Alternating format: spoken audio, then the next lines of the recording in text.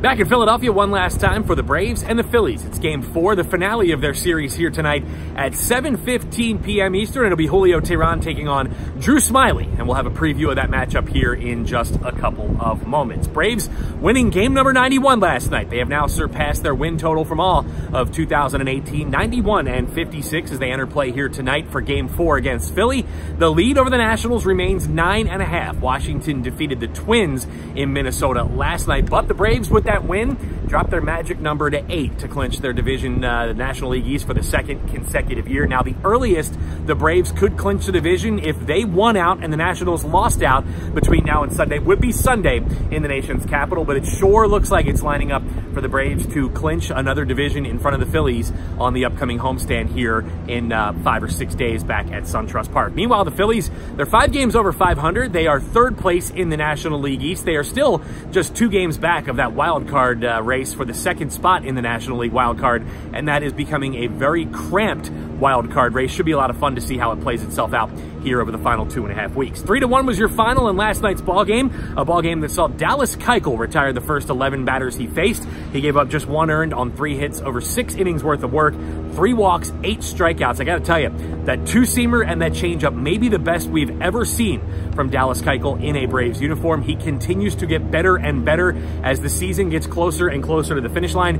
How about 5-0 with an 0.97 ERA in his last 6 starts? That's since that debacle in Miami. He has been lights out. Certainly feels like he is peaking at the right time. How about some history made for the Braves last night in the 7th inning rather? Chris Martin, a 1-2-3 inning. He struck out the side on 9 pitches. That is called an immaculate inning, and that's the first time we've seen that happen in a Braves uniform since all the way back in 2007. Buddy Carlisle was the last Braves pitcher to post an immaculate inning. Just the 5th time in franchise history a Braves pitcher has gone out there and struck out the side on 9 pitches. So Chris Martin made some history last night. Matt Joyce continues to swing the bat well. He has reached base safely in 28 of his 30 starts here on the season. Johan Camargo, we do know he left the game with that injury. He fouled the ball off his right leg just below his knee. Very scary situation because a lot of shades of what happened to Christian Yelich the other night. But the good news, it's just a contusion. The Braves will likely stay away from Johan Camargo for the next couple of days, and we should see him back in the lineup. So nothing major as far as he's concerned. He was on crutches, trying not to put too much weight on it last night, but everybody involved feels like the Braves dodged a bullet. Not a major injury with Johan Camargo. Speaking of injuries, Nick Markakis, just a short time ago, wrapped up another round of batting practice here at Citizens Bank Park, and we do expect to see him, barring any setbacks, in the lineup tomorrow night in Washington, D.C., but expect to see him in left field. As the Braves face righties, it does sound like Brian Snitker is inclined to move Markakis to left, keep Matt Joyce in right, where he is more comfortable. So again, that's what you expect to see from Markakis when he comes back. He was actually working out, taking some ground balls and tracking balls in left field here the last couple of days as well.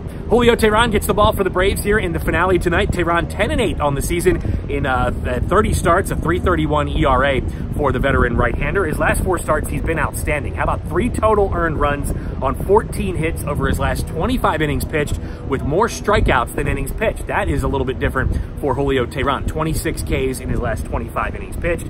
He did start here on opening day. It was not great. 3 earned runs over 5 innings worth of work.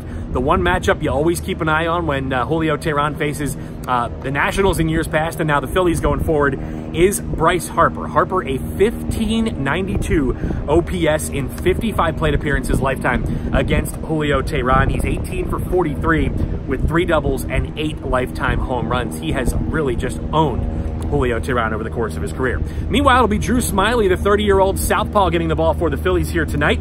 Former teammate of Dallas Keuchel at Arkansas. They were Razorbacks. They were in the same rotation at the University of Arkansas, and he'll be on the mound for the Phillies here tonight. 3-1, a 3.93 ERA in 9 starts with the Phillies. Phillies signed him to a minor league deal back on July the 21st, but how about the fact that over his last 7 starts, hasn't been great. A 5.06 earned run average with 10 home runs allowed over his last 37 innings worth of work. So we'll see what happens here tonight. It's cloudy, it's windy, there's a chance of some showers and thunderstorms between now and game time. Hopefully those will clear out and we won't have any weather delays, because the Braves do have to head down to DC following tonight's ball game. But again, first things first, it's the Braves and the Phillies. It's game 4 and it comes your way tonight at 7:15 p.m. Eastern. A little bit later start time here tonight, 7:15 p.m. Eastern. Jim Powell and Joe Simpson, they'll have the call for you right here on 680 The Fan and the Atlanta Braves Radio Network.